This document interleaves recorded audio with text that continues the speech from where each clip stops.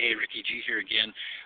You know what? Since this is supposed to be a video blog, this blog I created for my wife Isabel, who had a stroke at age 44 and 3.5 years ago and sent us both into financial distress.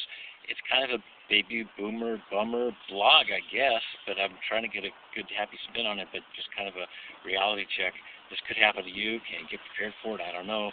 I'm a baby boomer, had no idea something like this would happen, but it's a rough ride, so I'm going to do more